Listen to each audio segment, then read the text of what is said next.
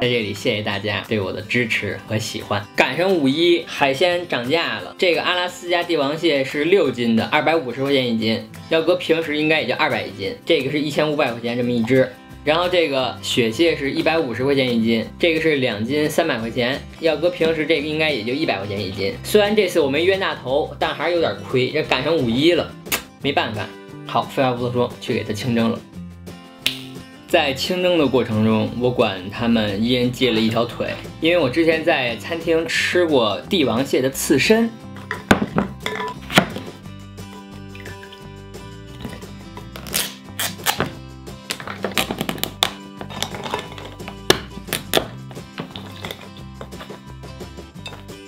芥末酱油。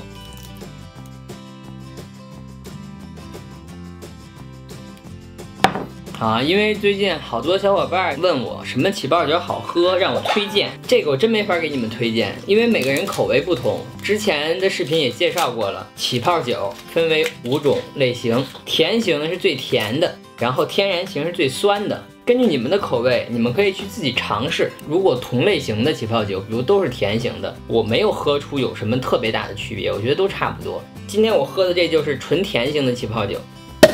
有一点要注意，就是起泡酒最佳的温度就是凉着喝，常温的话确实有点影响它的口感。这个冰镇的应该差不多了。首先是帝王蟹刺身，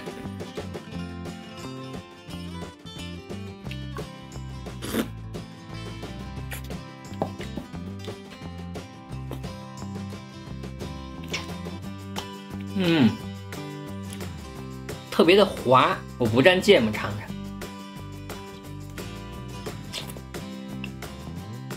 完全没有味道。吃帝王蟹刺身的还是在少数，因为我之前吃过，这要没吃过可能都不知道帝王蟹能吃刺身。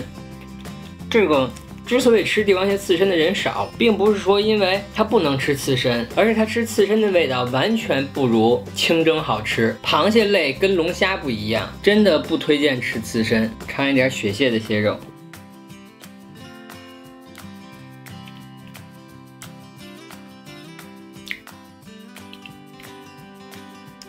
雪蟹的蟹肉更软更滑，味道一样，并不是帝王蟹不适合吃刺身，而是事实证明它刺身并没有清蒸好吃。好，我也不浪费，赶紧搁锅里一块清蒸了去，咱们一会儿见。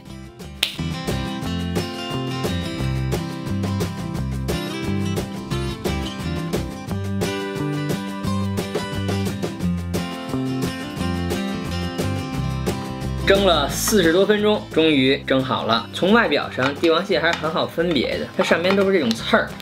然后雪蟹这个壳就是光滑的。首先是这个雪蟹，掰开可以看到里边这个肉还可以啊，不是特别的满，没有一开始我吃的红毛蟹肉满，但是确实这个肉也真的不少了，一拿是这么一大条，蘸一点料。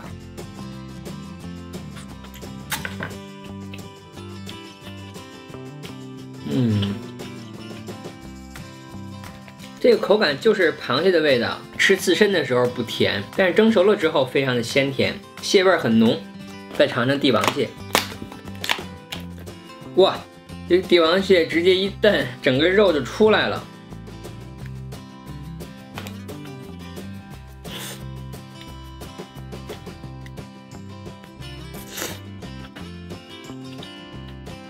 帝王蟹的肉不用蘸料，它本身是咸的，但是光从口感跟味道上差不多。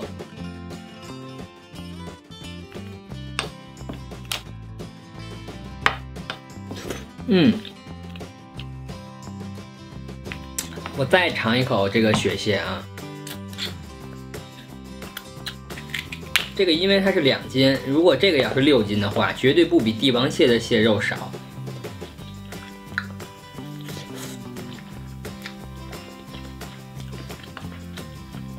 非常的好吃。再来一个帝王蟹啊，它的这个肉质真的是哇，看着真的很唬人。但是它的肉质是偏咸的，而这个雪蟹的肉质是偏甜的。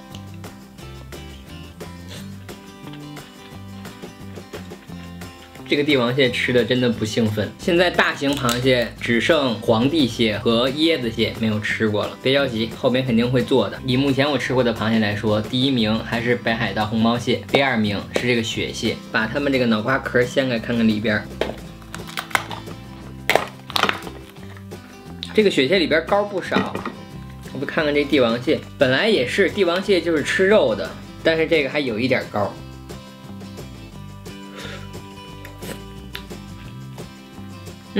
这点膏还挺好吃的。好啊，该吃的部位都吃了，剩下的就给我妈留着了。最后总结的话就是，雪蟹性价比绝对大于帝王蟹。别看这个2斤肉不比6斤的帝王蟹少，并且它这个1斤才150块钱，要搁平常的日子估计100块钱1斤，也就是说这一只雪蟹才200块钱。而帝王蟹的话，它1斤250，这个6斤最便宜也得1000多。这是这么粗的帝王蟹的蟹肉。这是雪蟹的蟹壳包完蟹肉的大小，它们从外观上看起来，这个真的大很多，但是光看肉的话，真的差不了多少。这2个蟹腿也给我老妈留着了。那么这期视频就到这里，如果喜欢我的话，记得给关注哟，下期再见。